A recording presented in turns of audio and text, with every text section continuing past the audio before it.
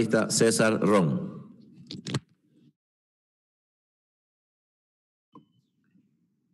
Gracias, señor presidente, señoras y señores legisladores.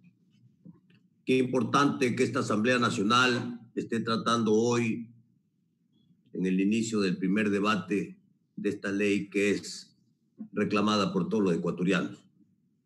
Ley para la recuperación de los bienes de origen ilícito, injustificado, conocida popularmente como la ley de extinción de dominio.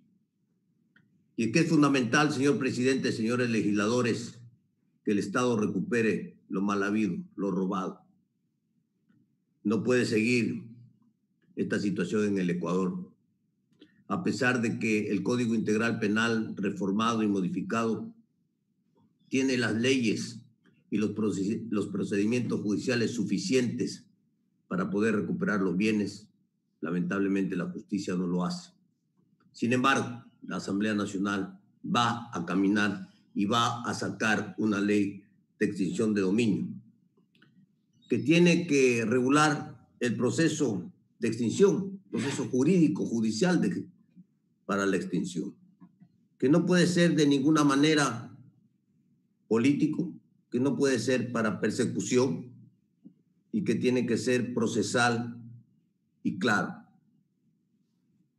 Mucha gente ha reclamado y comenta que por qué la Asamblea Nacional no aprobó la incautación. Yo tengo que decir hoy en este debate, señor presidente, señores legisladores, que no se vota por lo que ya existe. La incautación está perfectamente determinada en el Código Integral Penal. Y me voy a permitir, señor presidente, para que esto quede claro, en qué artículos nomás del Código Integral Penal, entre otros, se habla claramente del tema de la incautación. El artículo 303 del Código Integral Penal, el 478, el 497, el 549 y el 551 hablan de la incautación. Por lo tanto, es la justicia ordinaria en un proceso penal ordinario, común, aplicando la ley, aplicando todos estos artículos que están vigentes en el Código Integral Penal, que perfectamente se puede avanzar en el proceso de incautación de bienes dentro de los procesos jurídicos. Entonces, no es que la Asamblea no ha aprobado la incautación. Ecuatorianos, la incautación está vigente y no se vota lo que ya existe. Regresando a esta materia de la ley de extinción de dominio, esta Asamblea tiene que regular el procedimiento para la extinción a favor del Estado ecuatoriano. Este proceso, reitero, tiene que ser jurídico, no político, procesal, no de persecución. Extinguir significa tomar posesión del bien. Pero cuando hablamos de que estos bienes pasan al Estado, las haciendas, las casas de lujo, los departamentos, las fincas, los carros de alta gama, etcétera, etcétera, etcétera, y el billete. Ojalá esto no se convierta en otro ente burocrático y no pase lo que ya ha pasado en el Ecuador, y voy a poner varios ejemplos, que no se convierta en otro concepto, que no pase lo mismo que en los canales incautados, ni otros bienes incautados, que generan pérdida y han sido un botín político.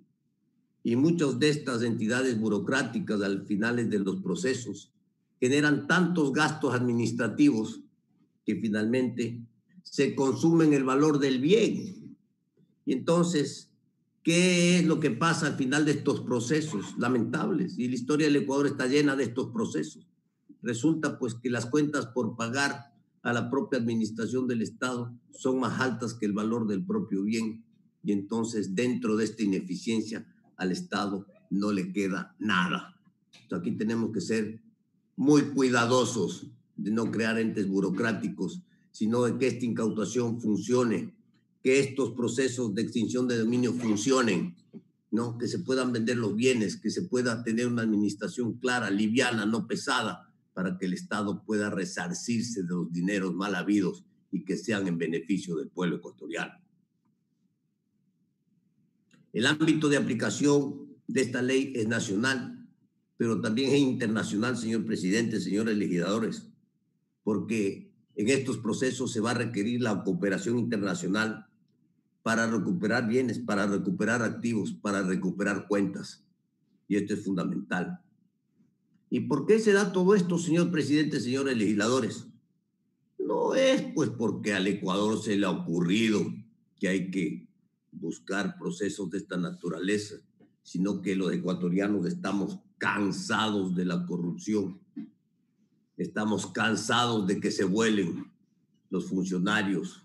Estamos cansados de que se vuelen todos una serie de delincuentes de cuello blanco que han afectado las arcas fiscales.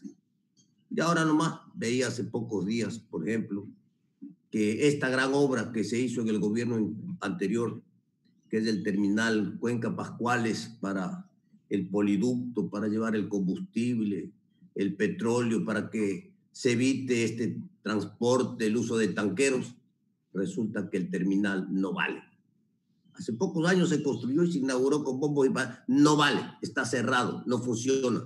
De nada sirvió la inversión. Y hoy hemos regresado a lo de antes, al transporte del combustible a la zona austral por tanquero, porque no hay ninguna seguridad y es un peligro y una bomba de tiempo utilizar ese terminal, ese poliducto Cuenca Pascuales. Estas cosas son las que le tienen enervado, nos tiene enervado a todos los ecuatorianos, porque la corrupción sigue brotando por todos lados. Y entonces son los sobreprecios, son las coimas, son esto, son el otro, que ya nos tiene a todos agobiados y exigimos que la justicia actúe de manera rápida y oportuna para resarcir al pueblo ecuatoriano y devolverle la paz social que demanda el país. Señor presidente, señores legisladores, la acción judicial es patrimonial, es imprescriptible en los casos de la extinción de dominio, es autónoma y es distinta a cualquier otro proceso o materia judicial que tenemos en el país. Es diferente. Y aquí me tengo que preguntar yo, entre otras cosas, ¿qué pasa con la UAFE, por ejemplo? ¿Cuál ha sido el trabajo de la UAFE? La UAFE está investigando los crecimientos indebidos de patrimonio. No se escucha nada, no se sabe nada. Sería bueno llamarle a la fiscal general de la Nación, a la Asamblea, a una reunión reservada, para que nos informe, para que nos haga saber a los asambleístas cómo avanzan estos procesos, porque aquí hay mucho dinero mal habido, mucho crecimiento patrimonial. Hemos visto ahora crecimientos patrimoniales de estos jóvenes empresarios, entre comillas, vinculados al manejo de los hospitales públicos, que se fugaban en avioneta al Perú, que se cayó la avioneta y que por eso sabemos todo lo que pasaba, porque si no, no nos hubiéramos ni siquiera enterado en el país. Entonces, ¿dónde están estas unidades que tienen que estar investigando los crecimientos patrimoniales indebidos? Señor presidente, señores legisladores, hay que pedir esta claridad. Otro tema jurídico fundamental dentro de la acción judicial patrimonial es esto que en derecho es conocido como la nulidad ab initio. ¿Qué significa esto? Que los procesos ilícitos son ilícitos desde el principio.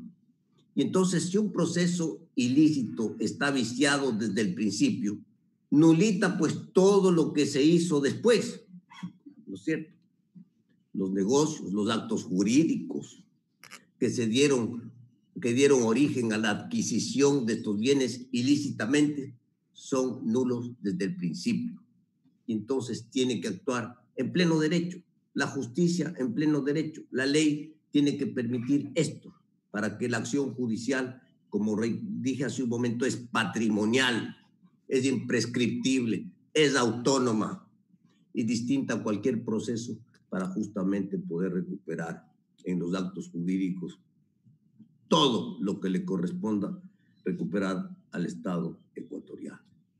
¿Cuáles son los causales? Hay muchos causales, pero voy a nombrar algunos de los causales. El incremento patrimonial injustificado, hablé hace un momento de la UAFE, ¿dónde están las investigaciones? ¿Dónde están pues los resultados de esa investigación a todos estos crecimientos patrimoniales injustificados. He dado un ejemplo lamentable de lo que ocurre en el país, que a las narices de las autoridades del pueblo ecuatoriano se vuelan y se burlan de todos.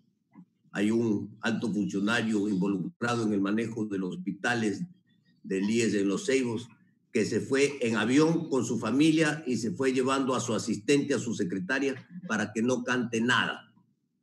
Todas estas cosas han pasado en el Ecuador. Por eso es que estamos cansados de toda la corrupción y de toda esta sinvergüencería. Todos los bienes de objeto o actividad ilícita tienen que ser intervenidos, señor presidente, señores legisladores. Todos los bienes de origen ilícito, como manifesté, tienen que ser intervenidos, señor presidente, señores legisladores, en este término jurídico básico, elemental, de nulidad ab initio que se tiene que aplicar. Señor presidente, señores legisladores, el pueblo ecuatoriano está esperando y tiene sus ojos en la Asamblea Nacional para que finalmente la ley de extinción de dominio sea corregida, sea mejorada y sea aprobada por este pleno de la Asamblea Nacional, y que otorgue un instrumento jurídico procesal claro y transparente, que sea fácil de aplicar y que en ninguna manera persiga, sino que sea y cumpla con los procesos básicos del derecho, que es procesal, no de persecución, jurídico, no político, y que permita, señor presidente, señores legisladores, la recuperación de los bienes ilícitos mal habidos, que permita al Estado ecuatoriano resarcirse de todo este asalto que vivimos y que hemos habido y que sigue la corrupción y que lamentablemente tiene enervado al pueblo ecuatoriano. Señor presidente, señoras y señores legisladores.